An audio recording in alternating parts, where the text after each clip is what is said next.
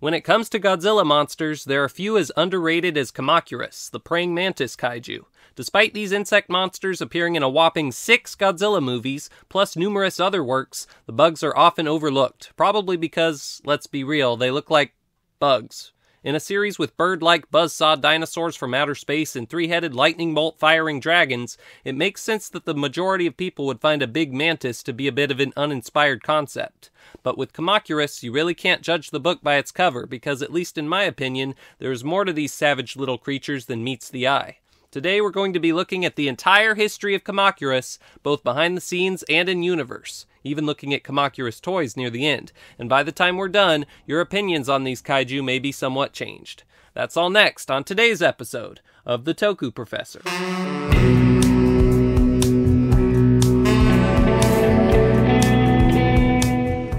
Welcome, students! Glad to see you still wanted to pop in for class despite summer break being in full swing. I know my other students, Kishimu-kun and Pencil Leopard, wanted to be here, but their folks had already arranged a vacation to a tropical island for this week, so I doubt we'll be seeing them today, unless the camera somehow cuts away from me for some reason, I guess. But anyway, let's not waste any more time and begin this history of Kamacuras, beginning with the Bug's debut film, Toho's Son of Godzilla. Man, this is going to be fun!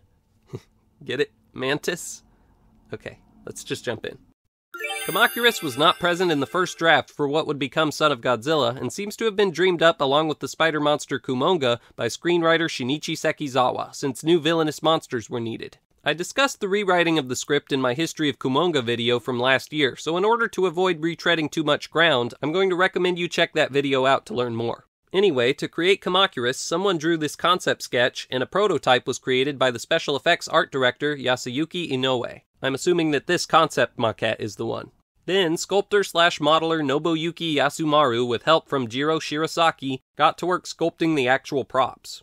3 Kamacuras total appear in the finished movie, but 9 total models were apparently made, 3 small, 3 medium, and 3 large, for various types of shots. One source states that the props were primarily made of wood, but another seems to indicate that a type of sponge like that used to make bath mats was prominently used. Maybe both are true. Considering the sheer amount of models that were made, that's quite possible. The front claws had a metal plate inside to keep them rigid, ball bearings were used for the neck joints, and the eyes were made of resin, with electric lights hooked up inside them so they could glow. Out of the 9 props created, 4 were actually purposefully burned during filming, namely 2 each of the medium and small Kamacuras, leaving just 1 complete set. The props were controlled via piano wire puppetry, just like Kumonga, and as was also the case with the spider kaiju, manipulating these guys couldn't have been much fun at all, since you had to position yourself next to the very hot studio lights to operate them. However, when researching for this video, I got the impression that the crew encountered more problems when dealing with Kumonga, because his 8 legs were more complex. The puppetry for both Kamacuras and Kumonga were well received when Son of Godzilla released, though it is possible to see the piano wires attached to them in some scenes.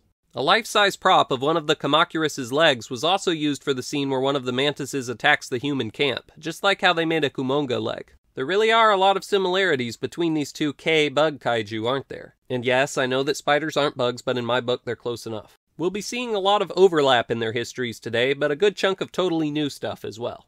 Now it's time to discuss Kamacuras' name, which, by just looking at it, looks like it could be pronounced a cajillion ways. I have a tendency to refer to it as Kamacuras. However, the version I've been using in this video is the most similar to the Japanese pronunciation, so it's probably the most correct version.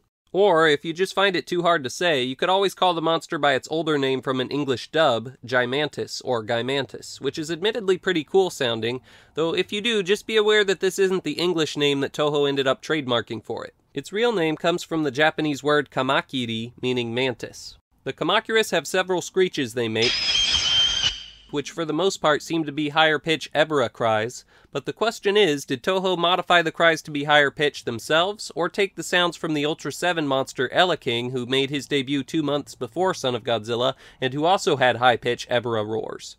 It's a mystery. Kamacuras doesn't just have a roar, though, it also has its own theme that played in the movie when it showed up, which is incredibly underrated. It's actually one of my favorite songs in the whole Godzilla series, simple though it may be, and it really gives off giant creepy bug vibes.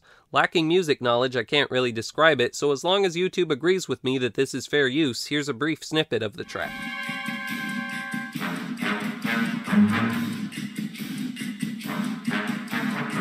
Pretty foreboding and exciting, huh? On that note, or multiple notes, I think it's time to take a look at the role of Kamacuras in Son of Godzilla from an in-universe perspective. The Solgell Island native Kamacuras didn't actually start out as massive bugs. Instead they... Oh, wait, now that I think about it, adult size is incredibly massive for a bug. But it's not kaiju size. At this height, they are just referred to as giant praying mantises, and were already a huge annoyance to the group of scientists who came to the island to run an experiment and see if they could freeze the island over. Thankfully, though, loud gunshots could be fired to chase the insects back into the jungle.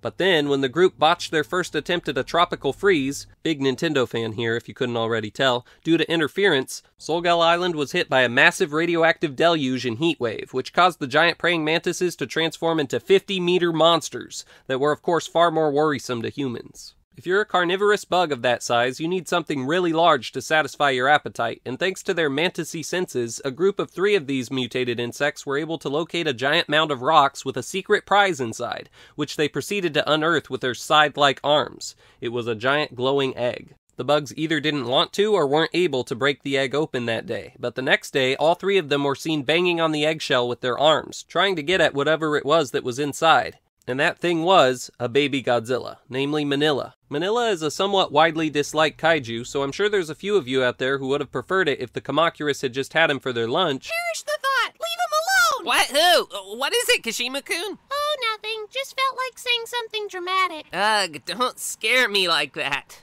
Come on, let's explore this island. Okay. But a mantis meal isn't what happened. Oh, the Kamacuras were getting ready to, by poking and prodding the baby monster with their arms as they stared at him hungrily, but a rather goofy-looking Godzilla would be having none of it. He'd been on his way to Solgell Island for some time, and though he'd missed the moment his son was born, he arrived in time to attempt to save him from the clutches of the 3 Kamacuras.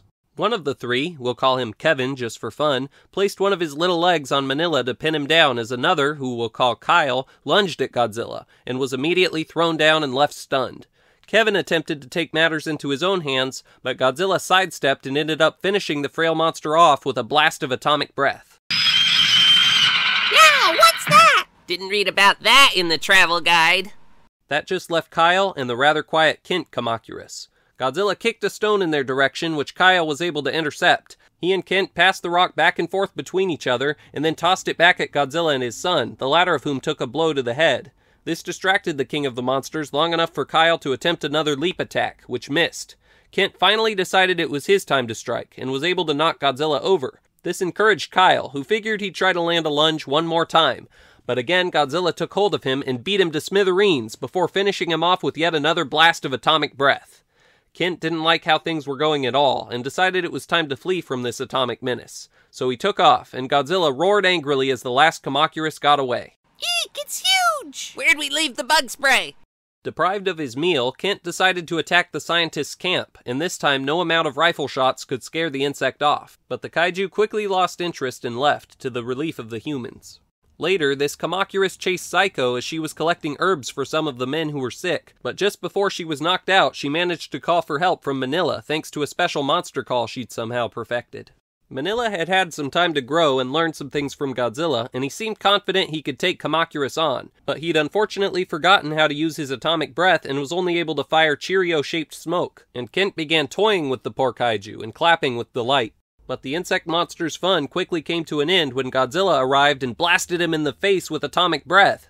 Somehow he didn't catch fire and was able to escape from the king of the monsters yet again. But Kent's lucky streak would soon come to an end when a little later he got a bit too curious about what Kumonga the spider kaiju was up to. He tried to fly his way out of trouble again, but was caught in Kumonga's webs, and though he tried, he couldn't escape. Kumonga was effortlessly able to jab the last Kamacuras with his poisonous needle, and that was the end of all the mantis kaiju. Maybe anyway. It doesn't seem right that only 3 giant praying mantises could have been dwelling on Solgell Island unless their species was about to go extinct, but maybe only 3 were exposed to enough radiation to become Kamakurases. Even if there were more, though, I doubt they could have handled the artificial blizzard that covered the island shortly afterward, with nowhere to hide their large bodies for warmth. So I think it's safe to say that all the Solgell Island Kamacuras were eliminated. And that covers Son of Godzilla. For me, despite their simple design and lack of power, these vicious bug kaiju nevertheless in many ways steal the show in this film, and here's why. They are perfectly executed plot devices, designed to set up the other 3 monsters in the movie, and even the humans to an extent. On 2 occasions, they demonstrate Minilla's weakness and dependence on his father, increasing our sympathy for him. On the flip side, they build Godzilla and Kumonga up, making both kaiju seem invincible by succumbing to their signature moves, guaranteeing a great climax when the two take each other on. Their lack of a noteworthy design means that they don't distract viewers from the kaiju they are trying to build up. Plus, they have some nice puppetry and are simultaneously cute and ugly. The Kamacuras really do shine in this film. So, how about in other movies? The next film to feature a Kamacuras was Destroy All Monsters. Sort of. See, there is this one part of the movie where they briefly show Kumonga making his way to Mount Fuji, but they use some stock footage from Son of Godzilla, and you could just barely see Kent Kamacuras tied up in Kumonga's web in this quick shot, which I think Toho hoped wouldn't be noticed. Well, sorry Toho, but now the word is getting out. I still don't understand why they didn't give Kamacuras an actual role in this film. I mean, this movie is supposed to be a gathering of the entire kaiju gallery, and we know they still had some usable Kamacuras props left, so I can't see an excuse. And how do we know that at least one Kamacuras model was still usable? Because they used one for a newly filmed scene in the next movie, All Monsters Attack. Most of the monster scenes in this film were just stock footage, and it even featured Godzilla's first battle with the 3 Kamacuras from Son of Godzilla. But surprisingly, Kamacuras got to be one of 4 monsters with some new things to do. After using stock footage to make it look like a Kamacuras was chasing the boy Ichiro, one new scene with the mantis briefly looking down into a hole Ichiro fell into flashed across the screen. Interestingly, the first draft of this film called for Rodan to appear here instead, but Kamacuras ended up landing the role. And that was unfortunately the last time we ever saw Showa Kamacuras up to anything new. But it wasn't the last time Son of Godzilla stock footage of the mantis was shown, though. 2 movies later, in Godzilla vs. Gigan, Kamacuras was shown crawling through a forest for about 3 seconds, thanks to another reused clip. I wonder where the Kamacuras dwelling on Monster Island in All Monsters Attack in Godzilla vs. Gigan came from. Monster Island is apparently a separate place from Solgell Island, so did they swim to Monster Island from Solgell? Did radiation on Monster Island somehow create more Kamacuras? Were these ones just naturally big? Kamacuras disappeared off the face of the earth after Godzilla vs. Gigan and didn't appear in any of the Heisei era films, though after these movies came to their conclusion, the bugs did show up in 8 episodes of the 256-episode show Godzilla's Island, which aired in 1997 and 98, portrayed of course by toys, like the other kaiju. But that's not really too amazing, since most of the other Godzilla monsters made their way into the show too.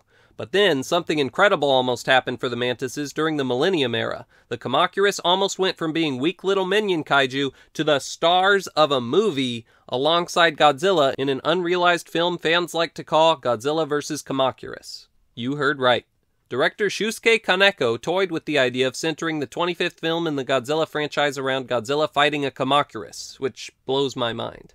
The bug was apparently his favorite monster. However, this was around when Godzilla vs. Megalon was coming out, and probably since Godzilla had just fought a bug kaiju in that film, who you can learn more about in this video, the idea was unfortunately dropped, and several other ideas were tried out before the movie eventually became GMK. So that was an unfortunate turn of events for the mantis monsters, but then Godzilla's 50th anniversary rolled around and things began to improve. Godzilla Final Wars, a movie with tons of returning kaiju, was put out to celebrate Godzilla's anniversary, and among the all-star cast of monsters was Kumonga again? You show up in every single film that the Kamacuras do. What's up with that? Stop trying to steal their thunder. Anyway, yes, Kamacuras returned, with a slight redesign by Shinji Nishikawa. Nishikawa changed the insect's spear-shaped arm into a scythe-like limb instead, because the bug was going to be participating in the battle in the movie, where Anguirus rolls up into a ball, and Kamacuras was going to swipe the spiny kaiju back with his arms. But that ended up being an unnecessary change, because Kamacuras ended up getting his own separate match against Godzilla instead. Shinji mentioned that if he'd known that was going to happen, he would have kept Kamacuras' spear arm. The other main change to the bug monster's look was that its color was changed from a brownish red to a more mantis-like green. It was depicted in Godzilla Final Wars both with CGI, but also still a prop, which was built by Shinichi Wakasa's company, Monsters Inc. Okay, do I go for a Pixar joke again, or just move on? Move on. Just kidding. Alright, let's get back in universe. Kamacuras was one of the many monsters to attack an Earth city in Final Wars, appearing in Paris and apparently causing a lot of destruction in the French capital. It also attacked the Earth Defense Force's ship, the Eclair, and whacked it with its scythe-like arms. It returned to Paris after the Xilian's true intent was discovered, and was then unleashed in Monozuru, Japan to battle Godzilla. It decided to go for a sneak attack, and utilized a new ability where it completely camouflaged itself, becoming entirely invisible. Godzilla began using his atomic breath to smoke it out, though, and realizing time was running out, Kamacuras came out of hiding and lunged at the King of the Monsters. But just like in Son of Godzilla, Godzilla simply took hold of the big bug and tossed it into a transmission tower, which impaled it, quickly killing the kaiju. Alright, we just have one more film to cover, and it's the one and only movie to feature Kamacuras to not include Kumonga. It took until 2017, but it did happen. That film is the first animated Godzilla film, Godzilla Planet of the Monsters. Kamacuras was shown to be the first monster to attack a human city in this continuity, appearing in Manhattan in 1999 and killing 2.5 million people. You do remember when that happened, right? Boy, we Americans have such short memories. Speaking of America, the Hollywood film Godzilla King of the Monsters possibly could have featured Kamacuras since it appeared in concept art for the movie, but Legendary didn't feel like paying Toho for the rights for more of their monsters, so they decided to come up with their own. One more production to mention before the minor appearances section. Godziban, the web series with puppet Godzilla monsters, has featured a group of Kamacuras called the Three Kamacuras Brothers, who in one episode threatened the three Godzilla brothers after coming into contact with a weird purple substance that enlarged them. But thankfully, Uncle Zilla, the Shin Godzilla, was able to set things right. Alright, time to cover some other types of media featuring Kamacuras, beginning with books and comics. These two tie-in novels for the animated Godzilla films include Kamacuras within their pages, as do these books published by Random House in the 90s. Godzilla Rulers of Earth, Cataclysm, Rage Across Time, Rivals, and Versus the Mighty Morphin Power Rangers also featured the mantis, as well as the manga based on Planet of the Monsters. Moving on to video games and mobile games, and pinball, Kamacuras have crawled their way into all of these, though usually not as a playable character, but rather as an enemy for Godzilla to pummel or a monster to add to your database. Godzilla Battle Line, a mobile game I play quite often, is a notable exception. Here you can add the bugs to your team and unleash 3 Kamacuras, represented by 1 Kamacuras, or a swarm of Kamacuras. The insects sadly haven't been playable in the Atari games yet, which is unfortunate. Okay, that leaves us with nothing but Kamacuras merchandise to look at. The Mantis Kaiju has understandably never been a top priority monster for manufacturers to produce for their different toy lines, but the bugs still get merch on occasion. Here's some Kamacuras products that made their way into my Toku archive, aka my collection. I've got a figural bag clip and these two little guys. Yeah, nothing too crazy, but most of the really great Kamacuras products are quite expensive, like the rare Godzilla collection figure or the X Plus or Marmot varieties. I'm hoping we get a movie monster series released soon, since those tend to start out sort of affordable, but in the meantime we do have some options. And while we're on the topic of toys, don't forget to check out my eBay store for all your Toku figure needs. And while we're on the topic of shameless plugs, be sure to follow me on my new Twitter account, @TheTokuProf, to participate in Tokusatsu conversations and get updates on new YouTube videos I'll be putting out in the future. And also please like, subscribe, and comment to support me here on YouTube. What caused me to start plugging everything all of a sudden? I guess it was since I'm out of Kamacuras facts. Hope you enjoyed this history of Kamacuras. If I missed anything, be sure to leave a comment to fill us in. And with that, I believe I'm done. And what do you know, I can actually wrap this class up in peace since Kishimu-kun and Pencil Leopard aren't here to interrupt me. I do miss them, though. Hope they're having a good summer vacation. Brr, this is the worst vacation ever! This weather is wacky. Hey, you're turning into a snow leopard. And now to top it all off, you're laughing at me! This couldn't get any worse! Uh-oh. I stand corrected. Attaboy, Kishimu-kun! With a little ingenuity, we have conquered the vile beast. Now, let's go home. Roger that, Pencil Leopard. Those lights feel good. Solgell Island was hit by a giant Kumonga was effortless.